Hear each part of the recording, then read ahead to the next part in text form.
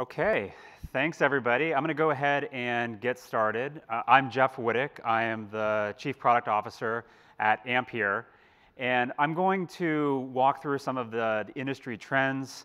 I'm going to walk through what we're doing at Ampere Computing to address some of those trends, and I'll specifically dive into what we're doing on the platform side, what we're doing with open source firmware, as well as what we're doing at the solutions level. So this will dovetail well with Renee's keynote earlier this morning, and I'm going to go a little bit deeper into some of those areas. But I'll start off in similar place to where she started, with sort of framing up what it is that we see across the industry today. If we look at the data center landscape over the next 5 years, the cloud market is going to double. That's going to require at least twice the amount of compute as we have deployed today. And if we did nothing else, if you just used the existing legacy processors that are x86 based and just continued building out servers in order to meet those growing compute demands, we'd end up doubling the amount of power consumed, and we would end up consuming 60% more real estate in building out additional data centers. And obviously that's not sustainable. Today, data centers consume about 3% of the world's power. If we were to double this over the next 5 years, we would start getting up into high single-digit percentages. That's not sustainable. Building new data centers takes a long time. It's expensive.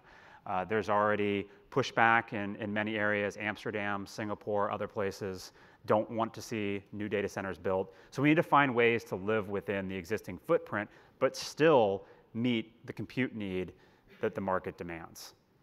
And so our approach at Ampere allows us to solve this problem.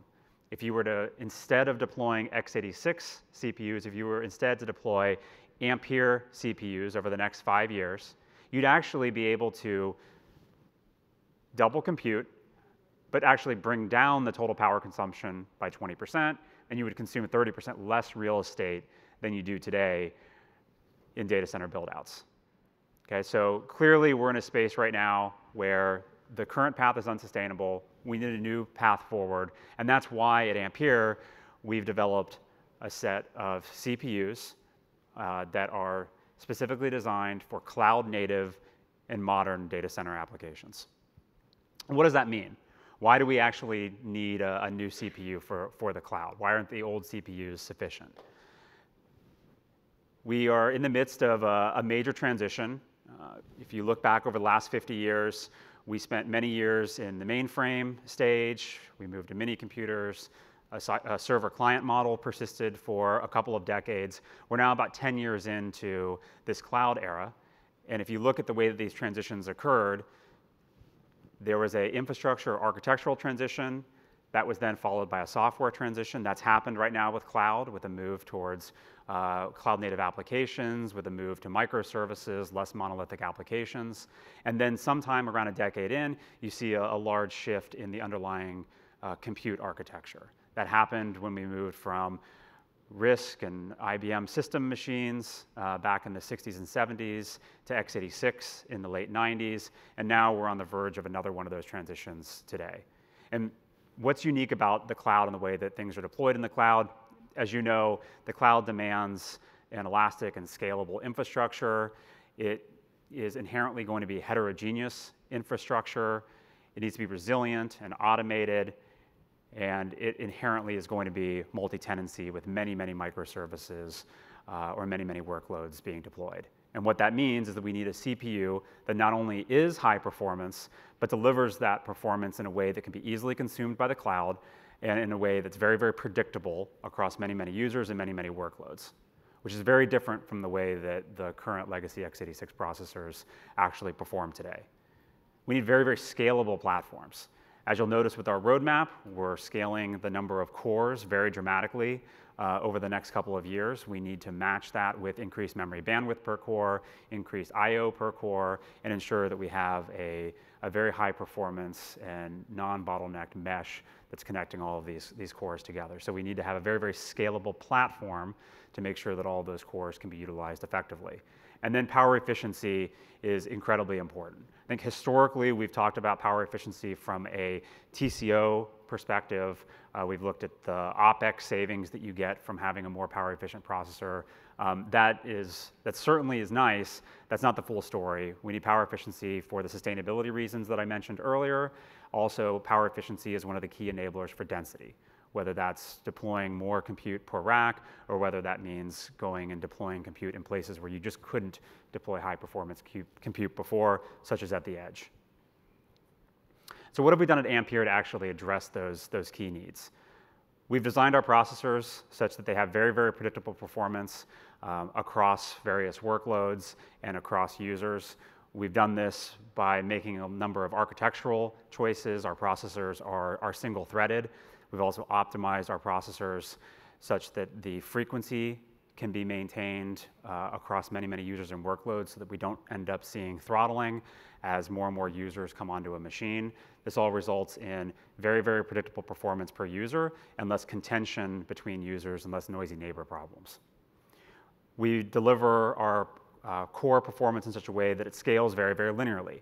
As you add 50% more cores, you want to see 50% more performance. We've achieved nearly that ideal across many, many workloads with our processors.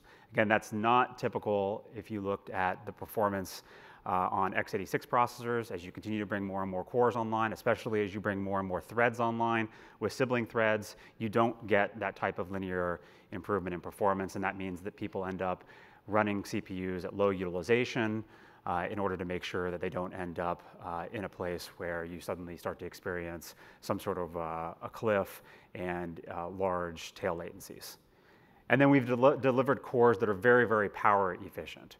By delivering very, very power efficient cores, especially cores that are very, very power efficient in use, we're able to go to very, very high core densities per SoC, which means high core densities per server, which then means high core densities per rack and at the data center level. And so that allows us to achieve those very, very sustainable and low data center footprint solutions that I mentioned that the industry needs. So in the end, we deliver great consistent performance that scales linearly with the core capacity as one would like, and then more capacity in the same rack and data center footprint.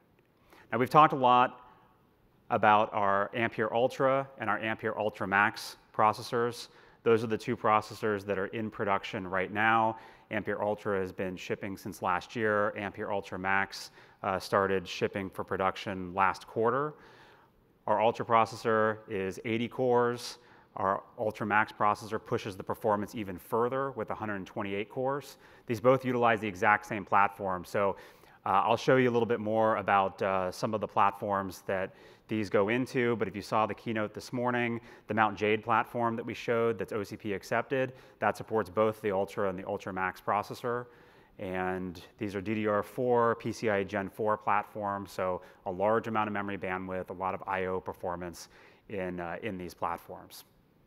As we look forward into the future, while Ampere Ultra and Ultra Max are delivering leadership performance, higher performance than Intel and AMD, in order for us to keep scaling things further and deliver that predictable performance across a lot of cores, and to do so in a very, very power efficient way, we need to actually start to innovate in other areas.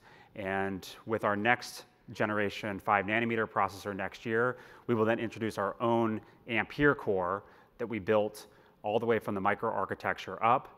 It's completely 100% an Ampere design. That's going to allow us to continue pushing the core count up, continuing optimizing for power efficiency, optimizing for area efficiency, which is also important from a design perspective, and then build in more and more features, manageability features, power management features, features that the cloud needs for security and for RAS, in order to be able to effectively utilize all of these cores in an inherently multi-tenant environment.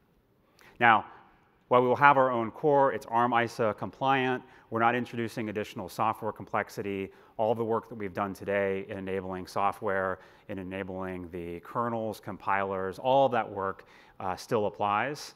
We'll just keep building on that with our future generations of processors. Our next generation processor will also have increased memory bandwidth. We'll have more and more I/O bandwidth on these platforms to feed the additional cores. And The platforms that we build for the next generation will be used for multiple generations of CPUs. We have a very, very fast cadence of CPU releases. We're releasing a new CPU every single year.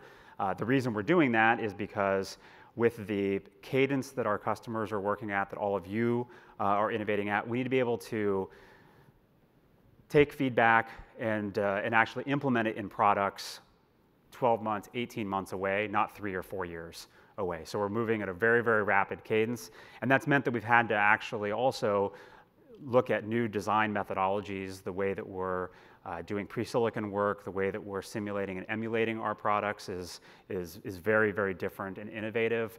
As an example, on the next generation processor, while we don't have silicon back yet, we've already done full emulation across a 2-socket system, all of the cores running Linux. So we have very, very high confidence in what we've been building, and that allows us to keep up this really rapid pace of innovation. So if you look specifically at some of the data around Ampere Ultra and Ultra Max and see how the architectural decisions we made actually do to deliver leadership performance. I mentioned that as we scale up the number of cores, we see very, very linear performance. This is a real workload here that we're running that's compute bound. You can see there, as you bring more and more cores or threads online, our performance scales very, very linearly up, as you would hope. This is nearly ideal within about 1%.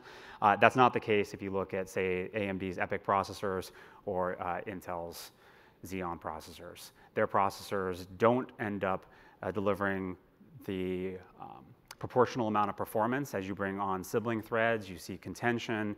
The additional threads don't deliver a full core's worth of performance because they're still just sharing the exact same physical resources with the sibling thread. And then additionally, because they're very, very power constrained, those processors also need to throttle back frequency as you max out the cores, and especially as you run performance-intensive workloads. Ampere Ultra and Ultra Max do not throttle running those workloads, and so we see very, very nice predictable performance. Obviously, we have the highest number of cores in the market, 2x the number of cores that anybody else has in the market.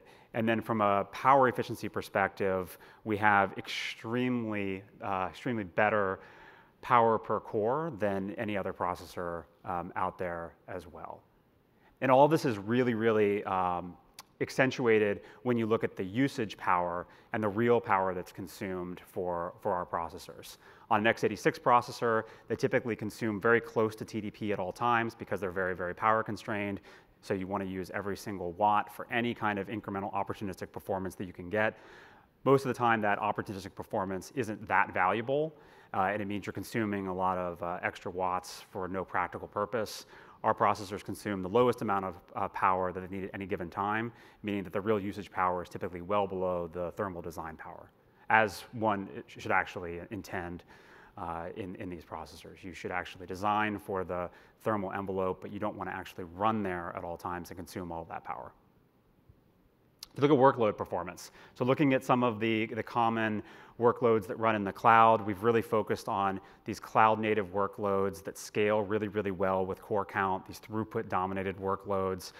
So a couple common workloads, AES-256 encryption, media encoding, Nginx for web serving.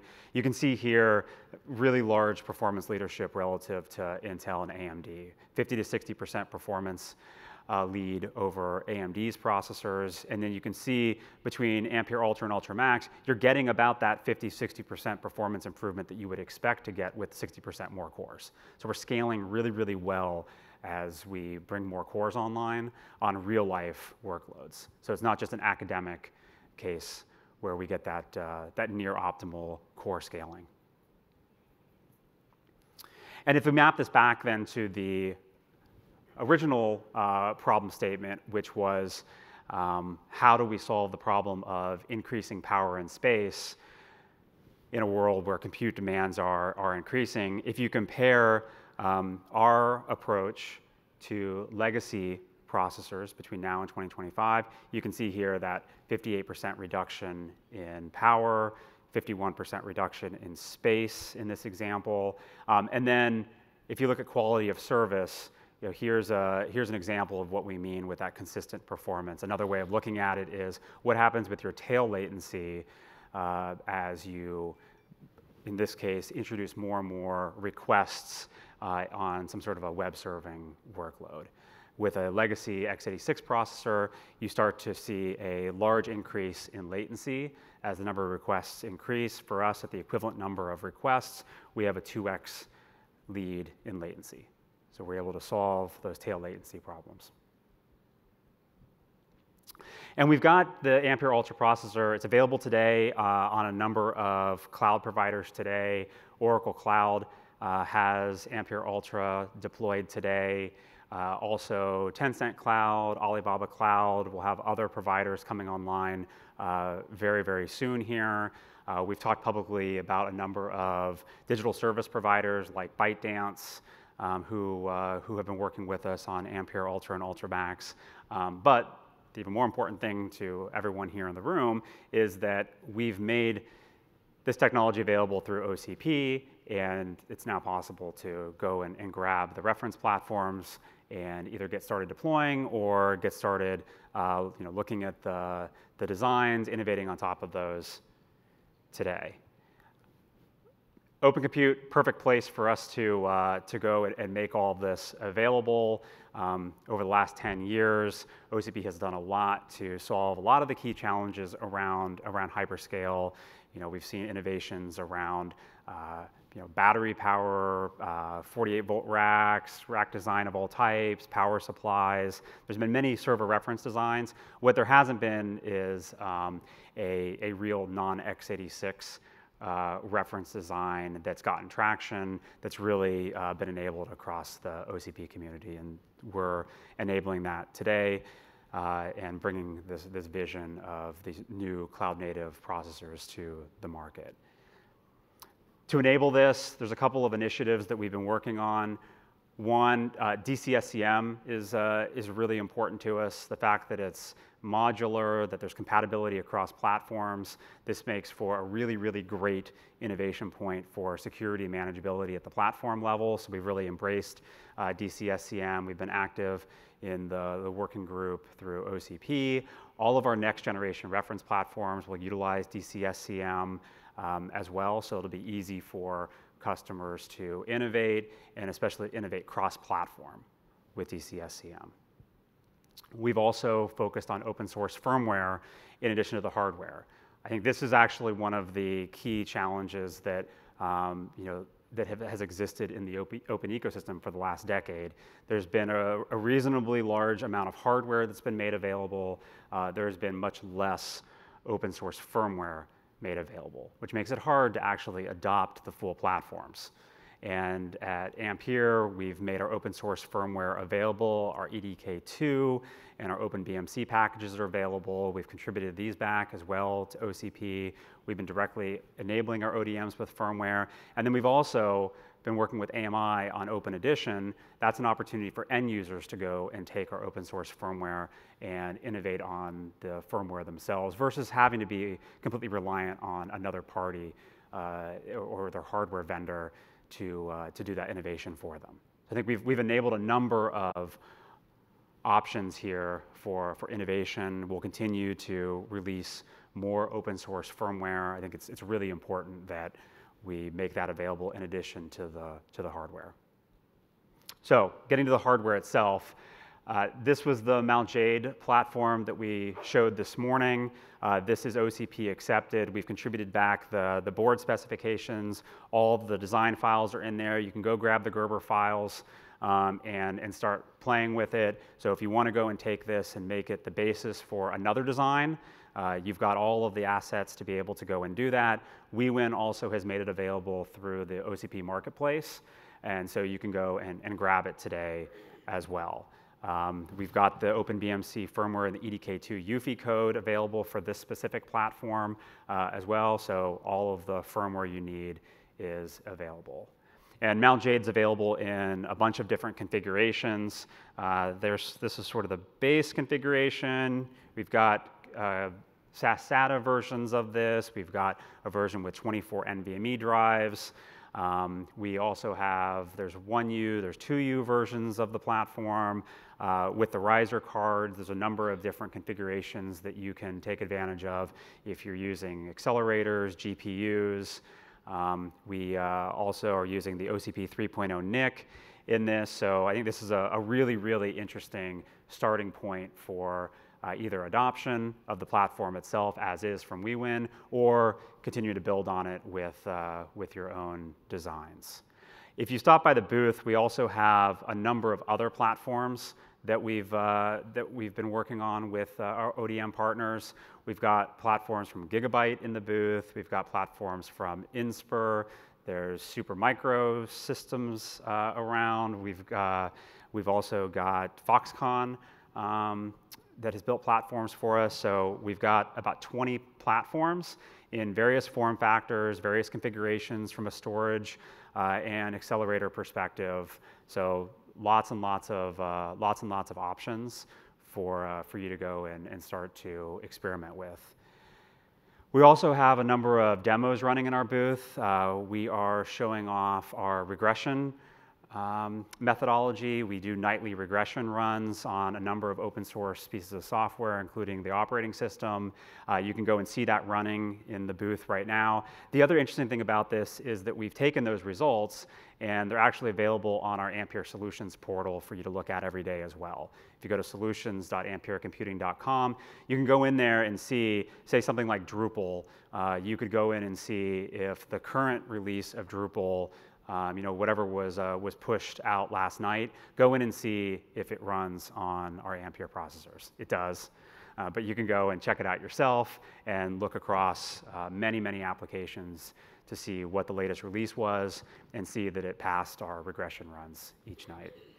We've also got some other demos. We've got an Android in the cloud demo running there that's running Android applications on a server so that you can. The objective here would be use a server to create a really, really dense deployment running these ARM native applications and then serve it out to end customers, whether it's gaming or whether it's secure applications for business needs. And I think if you walk around the show floor, you're going to see a lot of ecosystem support as well. There's a lot of our platforms in various people's booths, whether it's some of the other ODMs or the hardware vendors as well who are in the memory space or storage. The other demonstration that I wanted to spend just a minute on was our AI demonstration. And the genesis of a lot of the work that we have around AI is an acquisition that we made over the summer of a company called Onspecta. Onspecta had developed a really high performance software library that optimizes the inference workloads for the underlying hardware. So it optimizes the actual data constructs. It optimizes the way that the models run. It runs across a number of frameworks, including TensorFlow and PyTorch. And so when we had been working with them for about a year and a half, we see multiple X improvement in inference performance on our processors when using this library. From the end user perspective, it's easy to run. It's transparent to the end user. There's no work required. And so you can come by the booth and check this out. This is our Ampere Inference Optimizer, AIO. So it's a cool piece of software. You can go to the booth. You can see us demonstrating performance leadership against legacy CPUs, 33% performance improvement versus the best of what the legacy CPUs can throw at our processors. So that's out there, that's available. I think inferencing is an especially important space for us, given the fact that as we look at cloud native applications and the way that cloud applications are deployed, inferencing will be a pervasive workload. It's inherently going to be a workload that's mixed in with your databases, with your front-end web, with media encoding. And so we're getting exceptional performance across all of these cores on inferencing with our Ampere AI assets. And so if we look forward at the future, I showed you our roadmap for the next couple of years. I talked about the fact that we have a different design approach that allows us to move at a very, very rapid pace, that our core tenets of predictable high performance, platform scalability, power efficiency, and really to tie this all together with OCP, this really requires a holistic platform approach.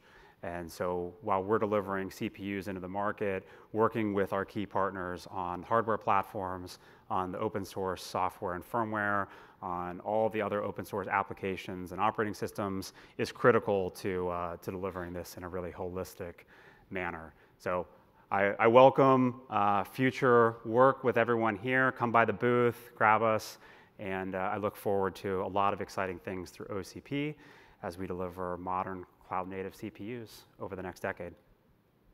That's it. Thank you.